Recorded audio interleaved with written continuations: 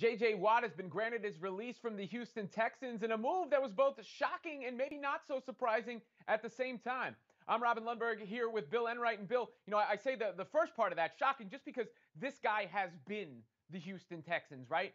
But when you get to the latter aspect of it, he's not quite the same player he once was. And I think this is also a commentary on the state of that franchise and that organization, given we know what's been going on with Deshaun Watson as well. But as far as Watt's concerned, what should be next for him? I hear the Pittsburgh Steelers mentioned a lot. And what about the Tampa Bay Buccaneers? Not like they need help on that defensive line, but you could always add to his strength.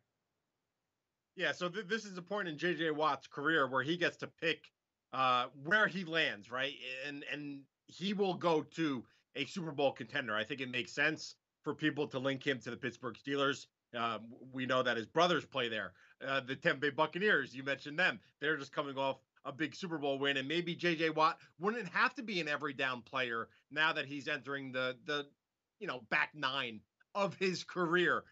Green Bay, he's a Wisconsin guy. I think that makes a lot of sense, but they would have to do an extensive amount of work on their cap. I think they're way below their cap number. You look at the NFC West with the Seattle Seahawks, Los Angeles Rams, and the San Francisco 49ers. 49ers have a great defense. They just lost their defensive coordinator. But how about J.J. Watt and Bosa being on the same defensive line? I think that would make a lot of sense.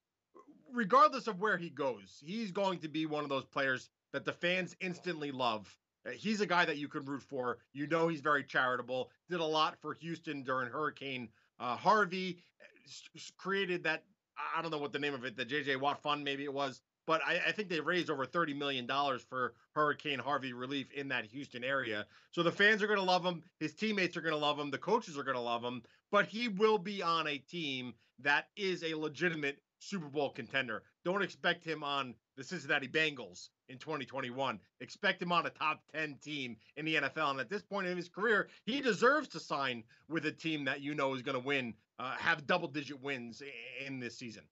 Well, no matter how dysfunctional it is in Houston, you wouldn't expect him to leave there where he's always been to go to, something that isn't greener pastures, if you will. He did put out a video thanking everybody involved, and we're already processing it and spinning it forward. But, how surprised were you, even where he's at right now, to see him released for nothing? Yeah, this is kind of a thing that we see in the NFL, and it's hard to believe when you have a player that's the face of the franchise all of a sudden decide, listen, I'm done with you guys. We have to go our separate ways. And Watt was an incredible member of the Texans for a very long time. Helped lead that defense. Had back I think 20 and a half sacks twice in the first 5 years of his career. He was a monster, and you see the Texans deteriorating right before our eyes, and it just kind of goes to show that I think Deshaun Watson's days in Houston are certainly numbered as well.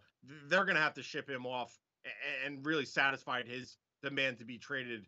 But in terms of Watt, Robin, I think it will be kind of that next thing that we see with these professional athletes, where we're so used to seeing them in one uniform, and then as fans, we have to get adjusted. Oh yeah, wow, J.J. Watt. Wow, we're going to see him now in a Pittsburgh Steelers uniform, in a Green Bay Packers uniform. It will take some time to get adjusted to seeing him wear a New Jersey.